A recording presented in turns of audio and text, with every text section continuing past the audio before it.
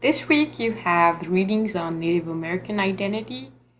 The first one by Cornell and Hartman is actually helping us conceptualize the differences between race and ethnicity.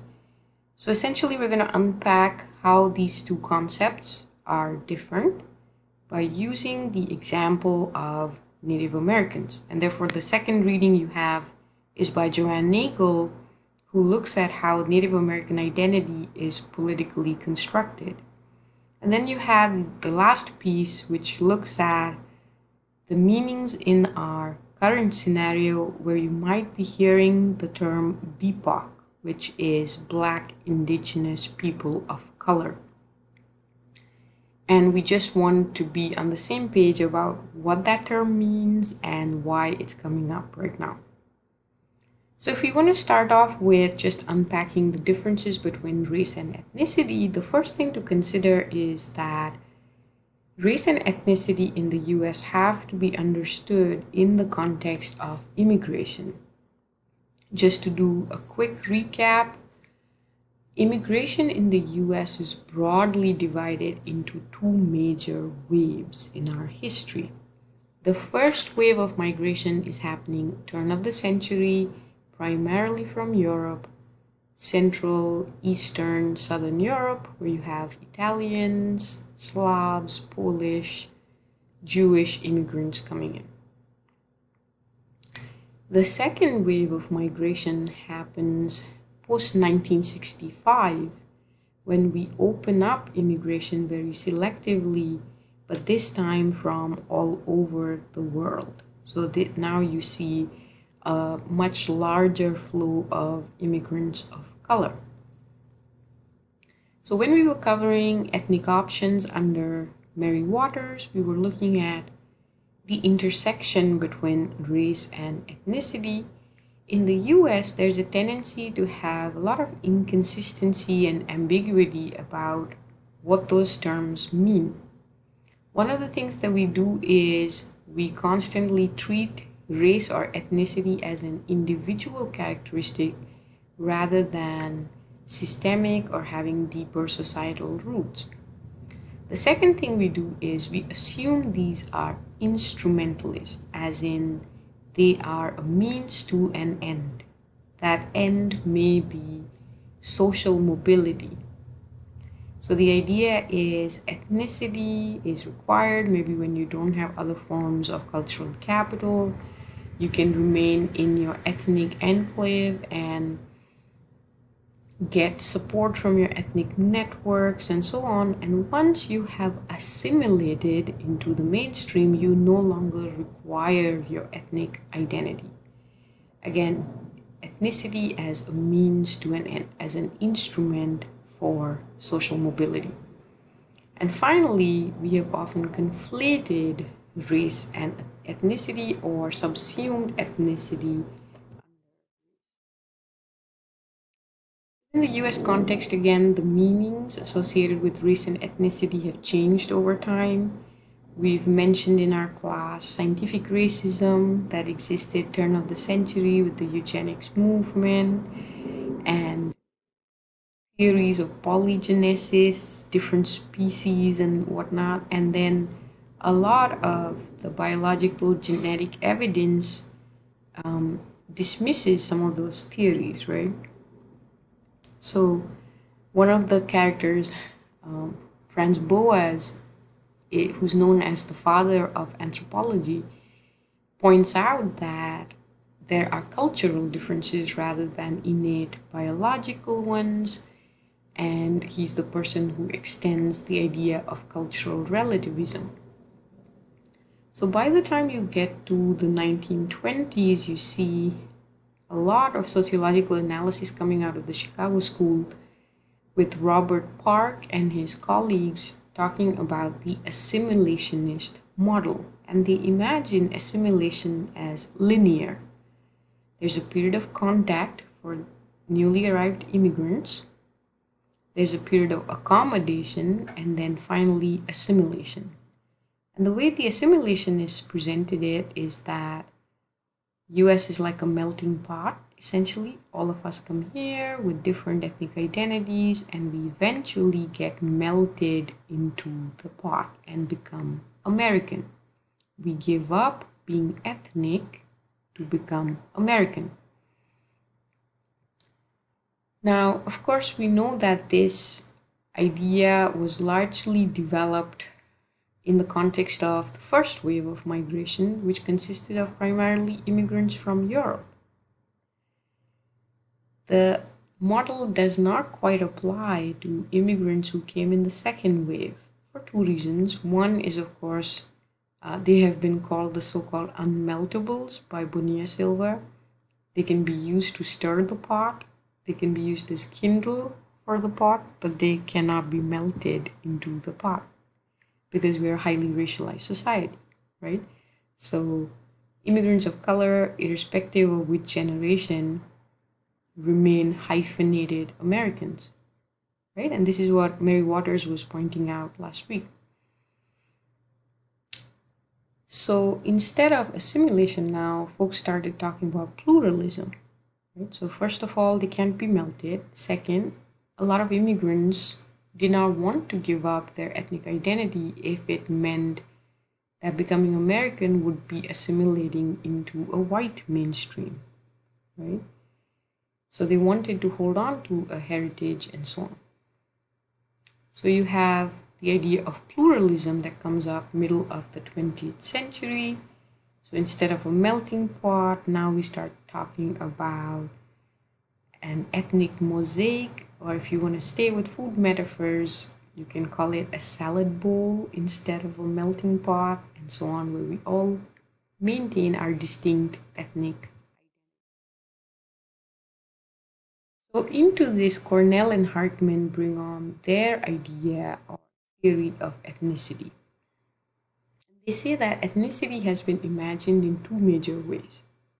One is looking at the primordial aspects of ethnicity. In many ways, you can think of it as the aspect of ethnicity which gives you the goosebumps, right? This idea of a supposed shared ancestry.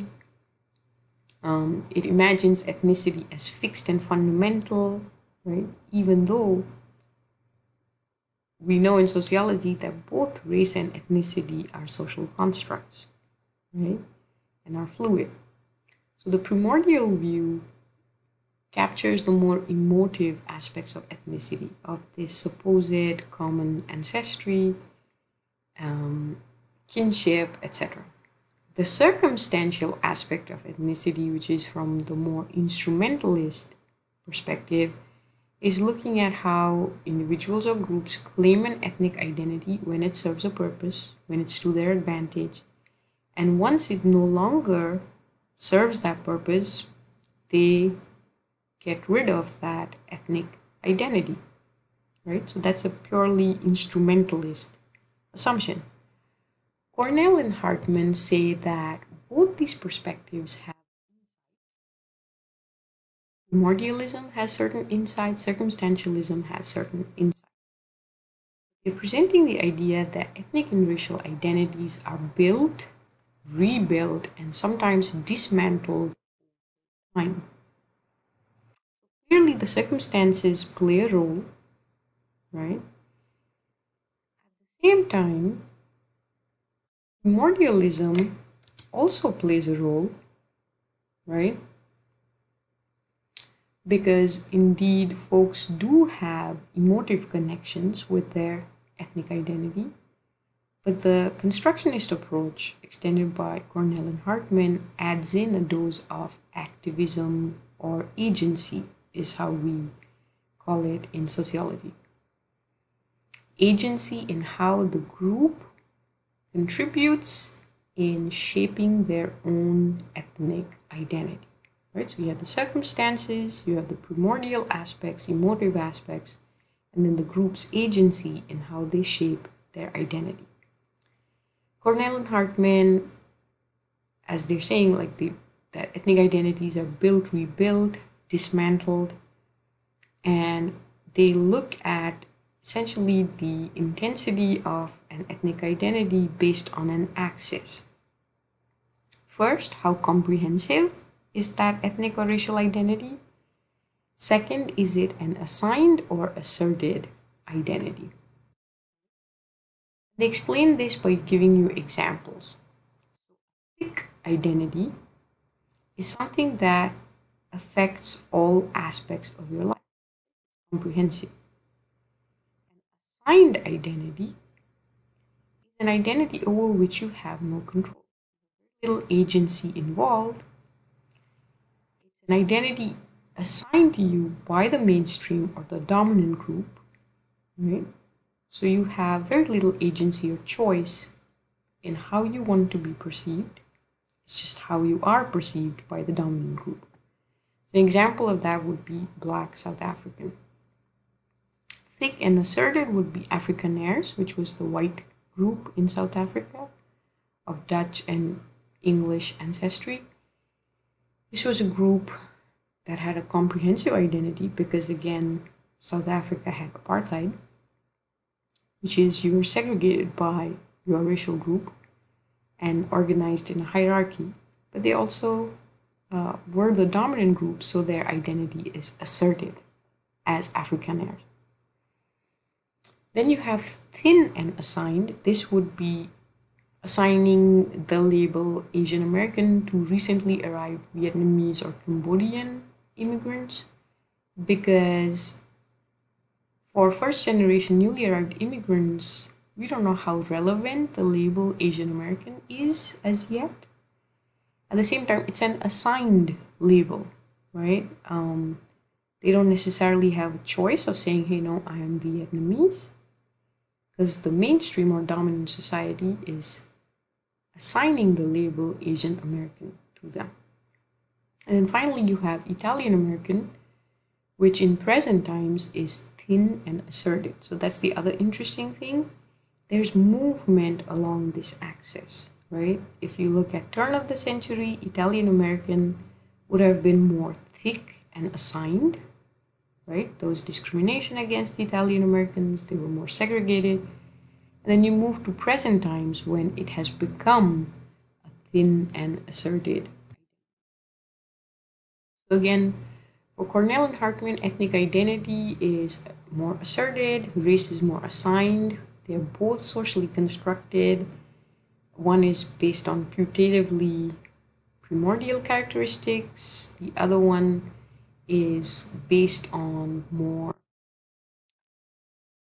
supposedly shared genes. We know both these are social constructs, right? And of course, the power relations aspect is less prominent in ethnic identity and very prominent in racial identity. Hence, Mary Waters' assertion that people of color in the US presently have very little choice in terms of how they want to assert their ethnicity. I think there are other differences that we should keep in mind. Race often tends to be unitary. You're either black or not, right? Whereas you can embrace multiple affiliations. I'm part Irish, part Swedish, and so on. Race is institutionalized in a way that has profound consequences that we see in law enforcement or housing segregation or schooling. Racial identity can become transformed into ethnic identity, right? So this is an empirical question that needs to be looked at more. For instance, you have the identity Asian American, which can take on asserted aspects once we had the Asian American movement, right? Where it was no longer simply an assigned label, but folks embraced it and asserted it as an ethnic identity. And really important, the politics of this non-distinction between race and ethnicity, because ethnicity is about multiculturalism and very surface level fluff, where we all celebrate all kinds of cuisines and clothes and colorful stuff. Race, on the other hand, gets to the hierarchies, the inequality, right? And if we conflate the two, then we can pretend that race is no longer relevant, that we are already in an equal, pluralistic society.